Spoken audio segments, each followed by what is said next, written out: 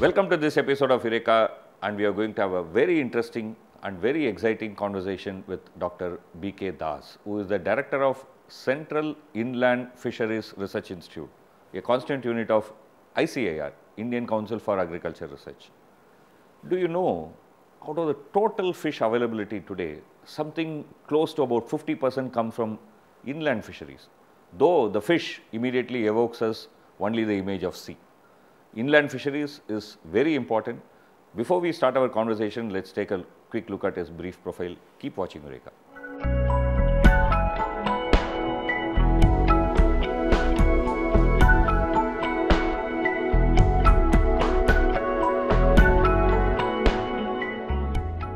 Inland fishery contributes around 60% to the India's total fish production. But over the recent years, inland aquatic resources are gradually depleting with environmental contaminants. According to fisheries experts, aqua life conservation and restoration are key for the sustainable management of aquatic ecosystems.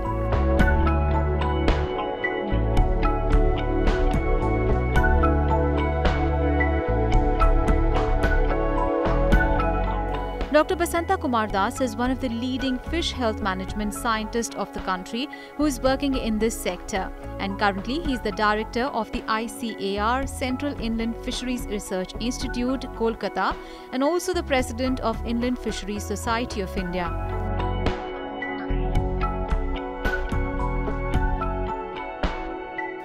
Dr. Das did his bachelor's, master's and PhD from College of Fisheries, Orissa University of Agricultural Technology, Bhubaneswar. And after that, he did postdoctorate in fish immunology from Aberdeen University, UK in the year 2006-2007, and also went for his second postdoctorate in nanosensors from University of California, USA in the year 2010.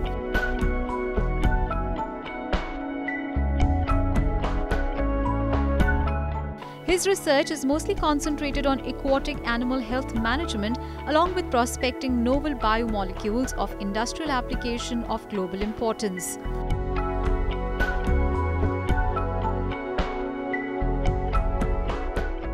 Dr. Das has published many international research papers and developed medicines for ornamental fish diseases and molecular diagnostic kit for tilapia lake virus, besides the technology like a GI cage, HTP pen, cage grow feed for fish, which were commercialized.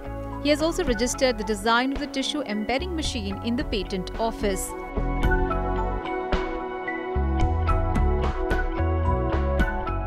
He did lots of extension training programs for capacity building in fish disease management and inland fisheries management for the farming community of the country. Dr. Das has received numerous awards and honours, including Best Indian Fisheries Scientist by Professional Fisheries Graduates Forum India and Krushak Ratna and Krushak Gaurav Award in the year 2016 and 17 respectively, and he is among the most cited scientists in the fisheries sector. Thank you, sir, for being with us. It's a very wonderful opportunity. It's a very nice institute with 70 years of legacy. And you are heading this institute at a crucial time when India is planning to increase its production in food and also increase the farm income by at least twice. I mean, we know that there is a huge crisis in agriculture and we need to come out of it. The farmers have to have a better deal. We know about it. Let me start with this question. I mean, usually people think when we talk about fish, ocean, and fisher people who are living in the edges of ocean, who go into ocean to fish. How important is inland fishing? If you will see the ocean concept in the earlier, in 1950s, only the capture fisheries from the ocean contribute more higher. As on today, the inland fisheries contribute 65% of the fish production of the India, in which around 80% comes from the aquaculture and the rest portions comes the inland fishery. Again, inland fisheries contribute 1 million metric tons to the sector also. And not only the fishers, they take their livelihood from the ocean, but if you see 12 million of fishers, they are dependent upon this inland sectors with the lake, river, reservoirs. Besides, the persons, entrepreneurs, they are dependent in the aquaculture sectors. The resource is very huge in India. Looking at the diversity of the type of the fishes that we found in this and a rich biodiversity hotspot in the country as well as in the globe. And if you look into the prosperity of the inland sector, when government, our Honorable Prime Minister is forecasting the doubling farmers' incomes, the only sector, after if you look into the animal science, fishery, the only sectors which can double the farmers' incomes that we projected by 2022. This institute is having a huge legacy of 70 years. I mean, you are heading the institute now, but if somebody has to ask you that what this institute has done in the 70 long years for nation building, what would you put as main points? You look into this, the institute was born in 17th March 1947. It is a pre-independence institute. It is the second institute after Central Marine Fisheries Institute in the sector for the sectorial development, and it is given birth to another 4 institutes like Central Institute of Freshwater Aquaculture, Central Institute of Brackish-water Aquaculture, Directorate of Cold Water Fisheries and National Bureau of Fish Genetic Resources. If we will see, it brings into 1985 these 4 institutes. Before that, it has so much epoch making technologies like induced breeding technology, which leads to the blue revolution in the country, and which the fish are available in any time in the plate nowadays because of this induced breeding.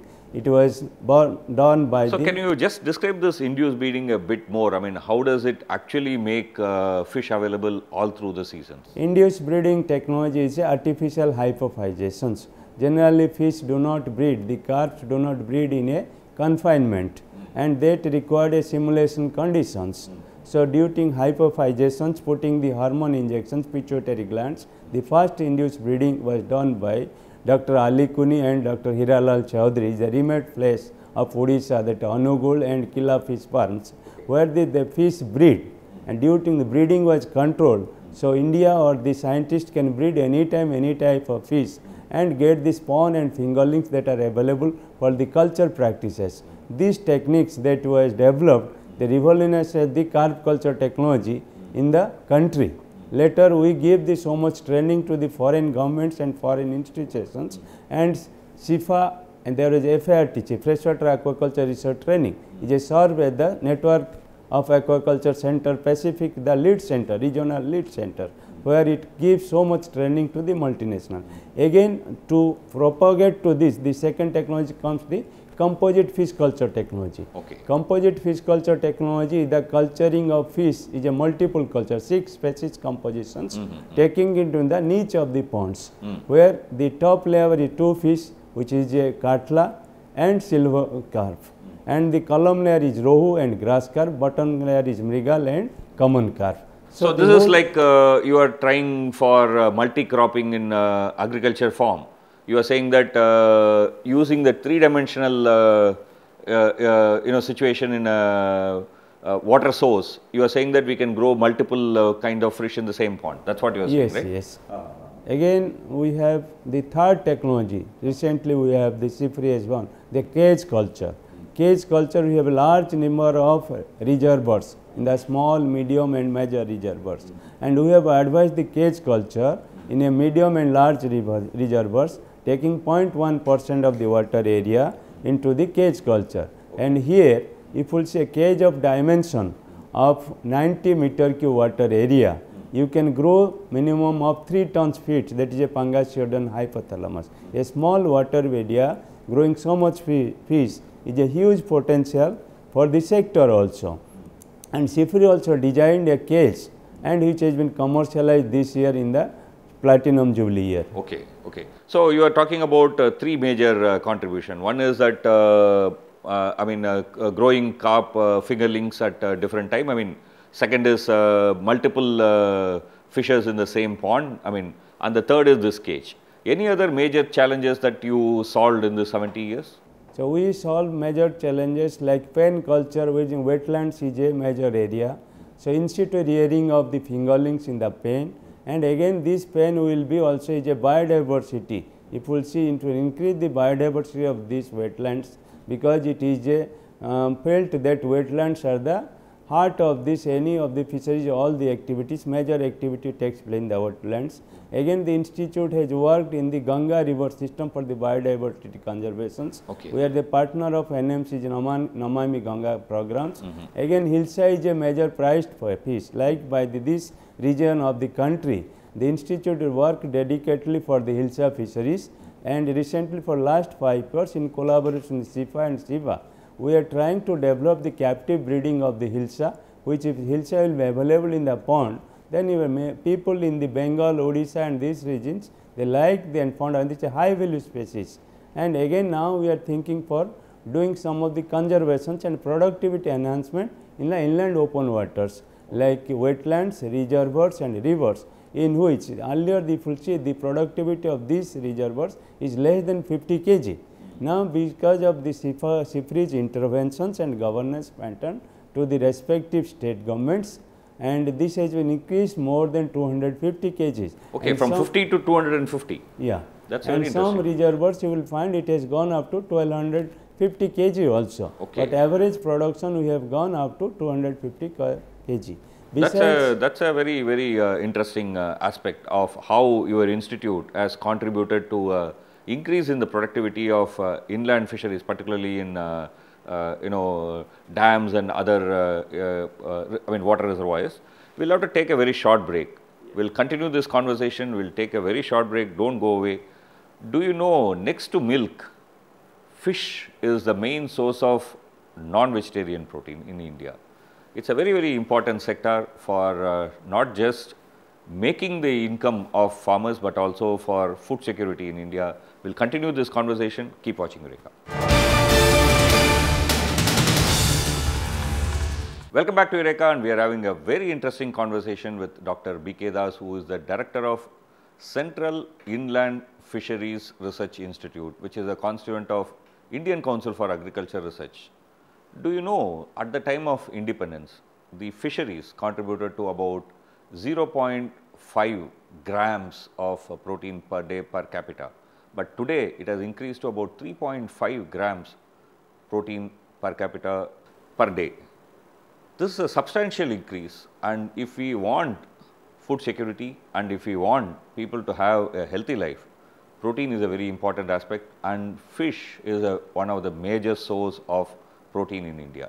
We are having a very wonderful conversation of how this institute has contributed to the nation building before the break. Now, I am going to talk about something very interesting. He is a doctor. You would have heard doctor who are treating humans, maybe your pets, veterinary doctor. He is a fish doctor. You are a fish doctor. Yes. That's a very, very interesting idea. Many of us won't even know that such a profession existed. How did you land up in this situation? If you look into these things, when I am in school, so I belong to a backwater area of Balestor district of Odisha. Okay. And in my schooling days, I went to fishing also. So when I completed my science and appeared in the agricultural examinations, I find to prefer to take the fishery science as a subject. I have never looked back whether an agricultural sciences, veterinary sciences and engineering seats are vacant. So quickly chose this profession. Soon after that, at completion of my master's degree, then I got the RS examinations, and I am fond of taking these educations, and fortunately I was done my PhD and master degree on disease under the guidance of Dr. Subhash Chandra Mukherjee, was the expert in disease. Then I have a fascination. Since then I work on the various aspects of disease diagnosis, control and advising service to the farmers. Very interesting. Let me ask you this question. Most of us would not know about it, so it's a very curious question. See, if I am ill, I go to a doctor. The doctor looks at my pulse, maybe use a stethoscope, maybe put a thermometer, maybe put me through a let's say a scan machine. If your pet, your dog or let's say even your cow that is in your house is ill, the veterinary doctor comes and does examination. So, how do people actually know there is a disease to a fish, and how do you actually identify those diseases? You see, it's a critical question you asked, because fish never speak. Yeah. The terrestrial animals speak, fish never speak. But when he is very sick, he will come to the surface of the water. Okay. That is the first symptoms of diagnosing a sick fish.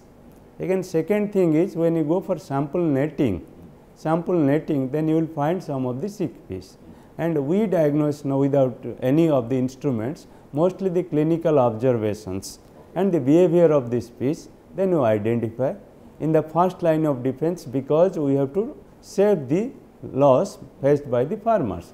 There we have a treatment strategy, advise some of the strategy for treatment to the farmers.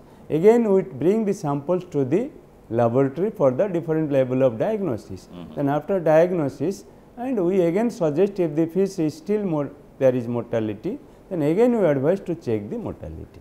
So, you have been working in developing treatment strategies and medicines, and also how to treat this sick fish organisms, right? So, what would you say as something that you felt very happy in your whole research career, something that you developed which actually had an impact? If you will see, in my 22 years of research career as a scientist at various capacities, the initial phase of the life we work mostly in the breeding and other things like the institute mandate. Later in 2000 I have worked on the disease aspect. Since then, for if you see for the national importance, we have worked in my PhD later part, we have like a formulations or the cypermethrin, the pesticide that are used for controlling the argulus, which is a dreaded disease in the rohu culture. And with that, so many formulation by industry has come up, and their controlling process is going on. It is cypermethrin in various trade name.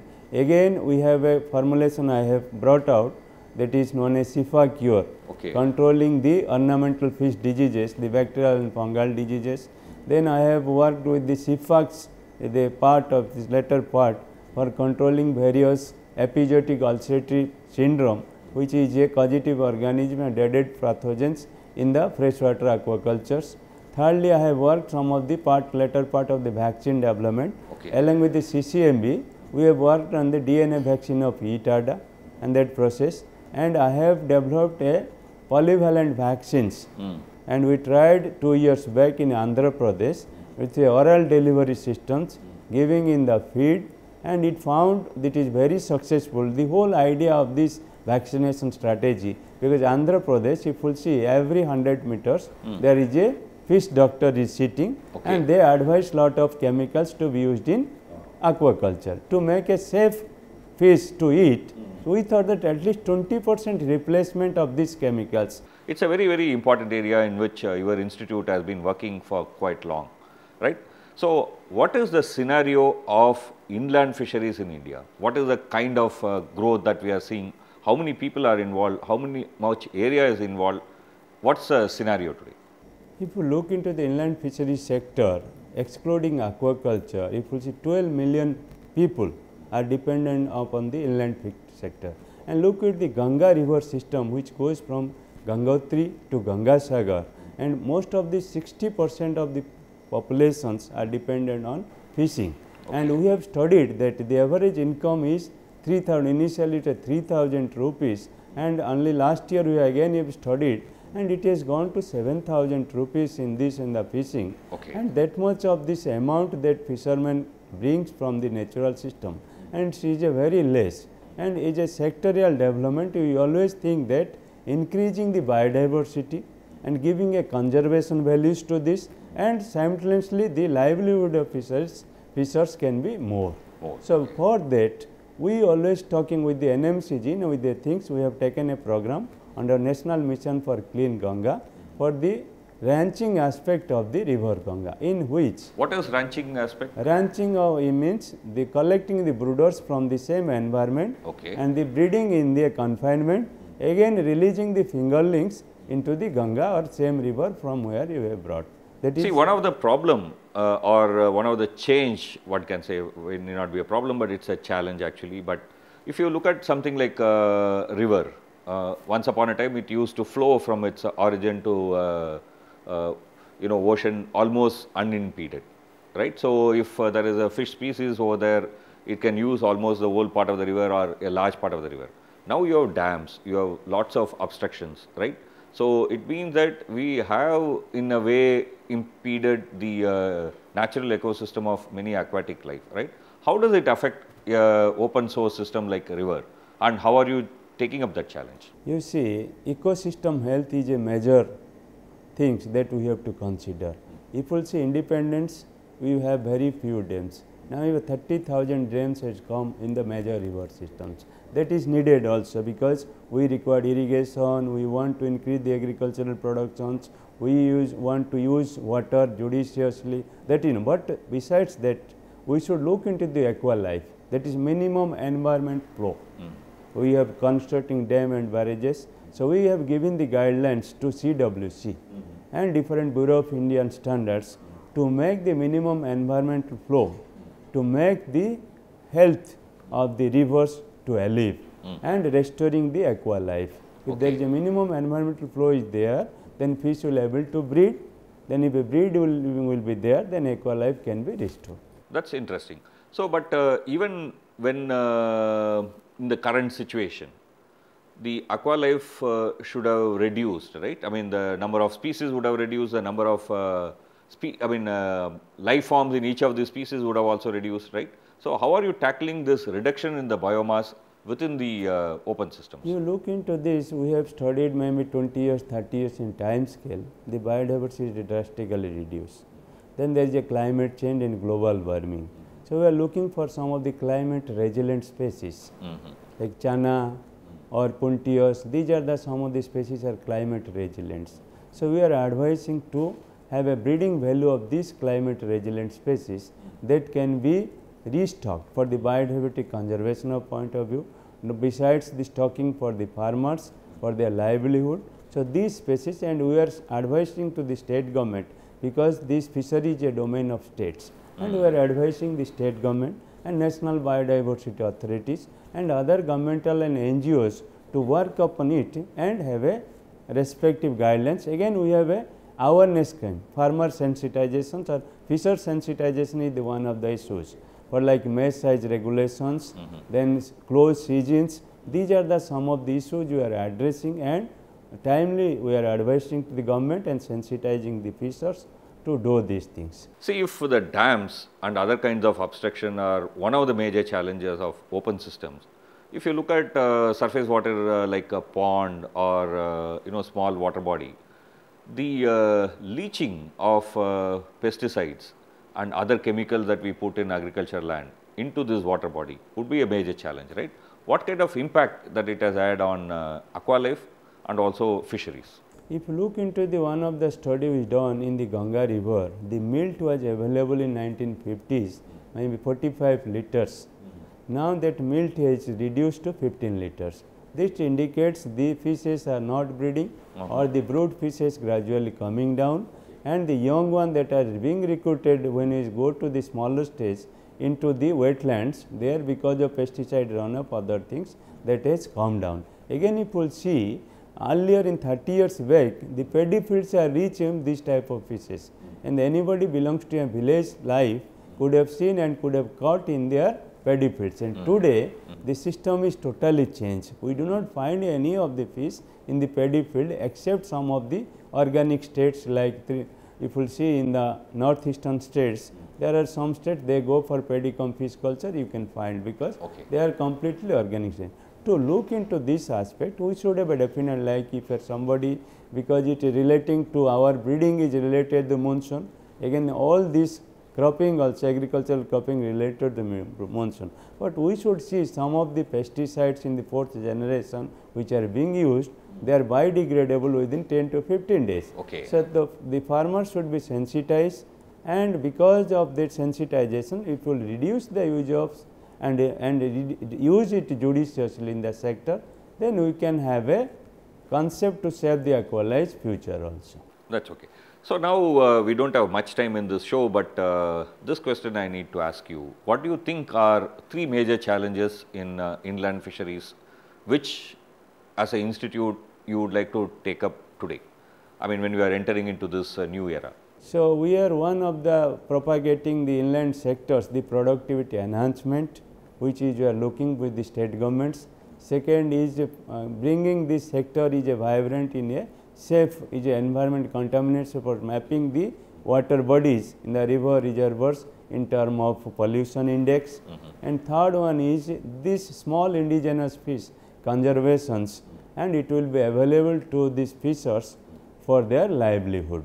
And these are the three things. In that we have done a study in SIF, small and indigenous feed, how it is increasing the protein values, increasing the reducing the diseases of the rural people. We have studied in Sundarban areas, taking 30 women beneficiaries in the account. We have studied their initial blood profiles. After feeding in 1 month, we have seen so many serum profile have increased and anemic conditions are gradually reducing. Again we have a challenges. We have categorized 100 Nutri-Fish index, where it is the protein, carbohydrate, fats, amino acids and micronutrients. Some fish are rich in iodine, some fish are rich in manganese. If you take this fish, then instead of taking the capsules for the micronutrient vitamins, and you can reduce the things. Then that is again we are trying to partner with the World Bank, Nutri-Fish 1000, where you can address across the globe also the importance. And Hilsa is another concern. We are trying to address, this is a major challenges, because if Bangladesh and India, here if it is GBN, Ganga, Brahmaputra, Meghna basins, we are trying to collaborate with the Norwegian government, other things, to see the Hilsa to be bred in the ponds also. Okay. It's a very, very important sector. What do you think are some of the major areas that we should now focus, so that our this sector can be secured and also developed further? If you see today production is 10.8 million metric ton. Out of that shrimp is being exported. The domestic consumption is huge. If you look into the requirement of per capita fish is huge, and it's for 19 kg. If you will see that is the things, but present is 11 kg we are things, and huge demand is there. And domestic sector is also contributing. That you require a value chain besides research component. Whatever the fish they produce in the farm gate, if we do not get a price like agricultural products, so the farmers will be disappointed. To promote industry in the aquaculture and fisheries in the sector, we require a value chain systems like which a cold storage, the marketing channels, then like e-market for the fisheries, the farmers will get the good benefit of the at the pond sites. These are also the hurdles to promote the inland sector in a big way. Okay, that's a very interesting point, and with this we need to end today's conversation. It's been a very enlightening, very informative conversation. Thank you for being with us in the show. Keep watching Eureka. We'll come back with another conversation next week.